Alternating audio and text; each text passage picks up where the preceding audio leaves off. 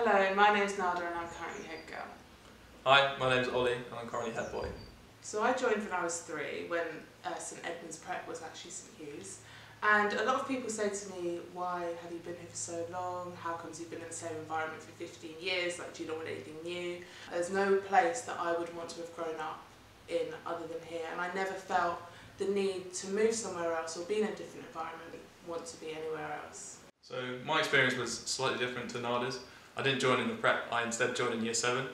I guess the first change I had to get used to was the year group names, because we call it elements here. But aside from that, I think the transition phase from primary school to secondary school in particular was particularly good at St Edmund's, primarily because of the pastoral side and the communal activities that you get to do in Elements, particularly the Elements camp, which is a few weeks into school, where the whole year group goes down for a couple of days, really gets to know each other, participates in a number of activities, physical, team building, things like that, and it's just a really nice way to break in the new year group, get to know everyone alongside your teachers, your fellow pupils, and then start the year on a really good note. Whether you come in from the prep or you come from a different school, that change from year 6 to year 7, that jump is always going to be quite daunting. And being an 11-year-old in such a huge environment can be very scary. I remember being quite intimidated. But here we do have programmes to kind of take away a bit of that stress. So there are Elements mentoring programmes, which I was actually a part of, and so was Ollie. And this is where Rhetoric 1, so a year 12, will do weekly period 7s with the Elements, kind of get to know each other, develop relationships, and this kind of takes away a bit of the fear side and kind of makes the environment very inclusive for all ages. Yeah, just further to what Nada said, as well as the tutor system, we also have a closely knit and inclusive house system. So we have house assemblies every Friday amongst the 5 houses, and you get put into houses when you come. And one of my favourite things in year 7 was looking forward to house competitions in particular, and these range from all types of things to inter-house music, inter-house drama, as well as sport competitions, inter-house food. And I think that's a really good way to build cross-year group relationships. So not only in Elements are you getting to know the people in your year, and obviously, as Nada said, the rhetoric mentors, but you're also getting to know people in your house, and you get to work with them in teams towards competitions, and hopefully winning the inter-house trophy at the end of the year. I think one of our probably biggest achievements for both of us is in year 9, Ollie and I were in an accelerated maths class, and we had at the time suggested that we did the maths GCSE then, in year 9, and I'm pretty sure we all laughed and we didn't think she was being serious, because that's just completely crazy to do a GCSE when you're 14.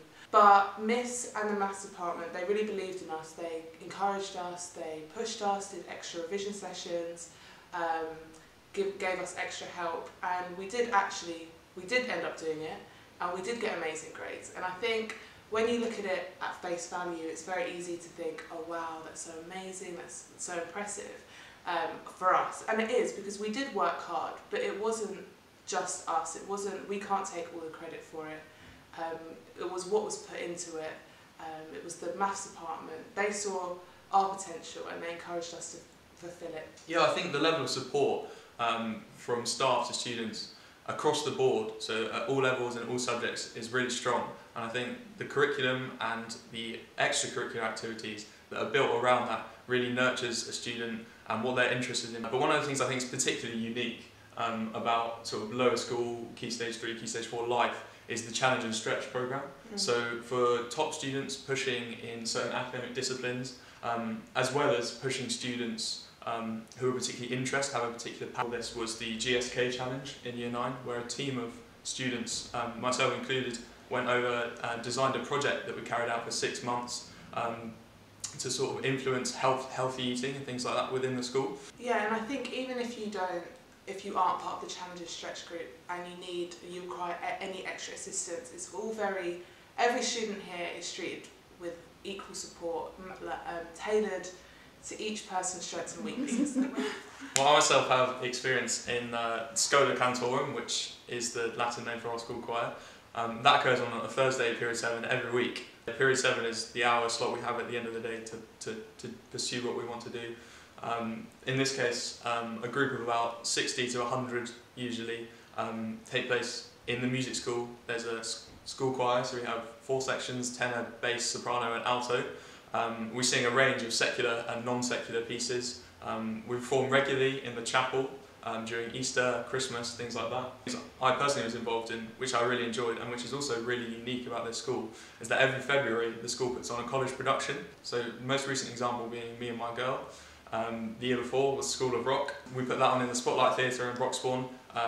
Not only the cast on stage gets involved, which is typically 50 to 60, but the backstage crew, the lighting, the sound, all involves members of the student body. So netball for me has been a major part of my journey here, and I really don't think it would be the same without it. So I've been lucky enough to be in a year with some very talented players, and not only some very talented players, but also my closest friends. In 2016 we reached the national finals and we actually came 4th. Not just about the winning and the big tournaments, it's more about being in the team and having kind of that experience. So whether it was having top coaches come in for us, or getting personalised kit, or having special lunches, we really did get appreciated, and it was very evident that our success did not go unnoticed. Yeah, so my sporting experience was primarily focused around the main sports that boys participate in throughout the year. So that's rugby in winter term, football and then cricket. But also I was quite heavily involved in the track team. So from year 7 to year 10, in the summer months, a track team of all events in athletics participates in the Hertfordshire League, and that can lead to further competitions if you're interested. My other main experience was of rugby in the winter term. We do have external people come in and help us with coaching sessions. So we had Jim Hamilton come in and lead a Saracens rugby coaching session across 2 days, which is really useful not only for the first team but for all the years to develop their basic skill sets.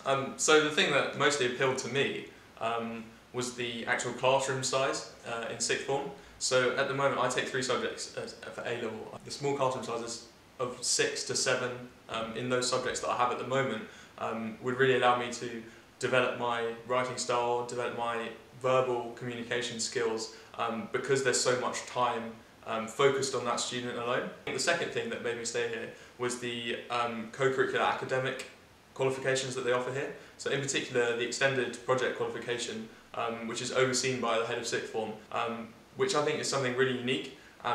It helped me with my university application because not only it showed that I was interested in my subject, because I'm hoping to take history next year, it showed that I was an active researcher of it. I think the main reason I stayed is because of the support from the teachers. So on the one hand I really enjoyed arts and humanities, on the other hand I was kind of fascinated by science and maths, and I know the science department especially had always kind of encouraged me to go into something healthcare related, and again for picking A-levels I wasn't sure, but the support that I received for that allowed me to realise that yeah, medicine is actually what I wanted to do.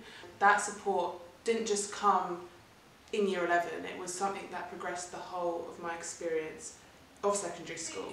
Here at St Ed's we have all faiths, even though it is a Catholic school, so you don't have to necessarily be Catholic. However, I think the Christ-centred education that we do get is very evident in other aspects of our lives, and I think it creates a really strong foundation. Linking closely into what Nada said, I think it's very important that as a Catholic school we propose the Catholic faith, we don't impose the Catholic faith. We get to explore key issues from a spiritual and religious perspective, but also from a secular perspective. And perhaps my favourite aspect of religious life is the charity week, and we all gel together as a community with the teachers from year 7 to rhetoric to raise money.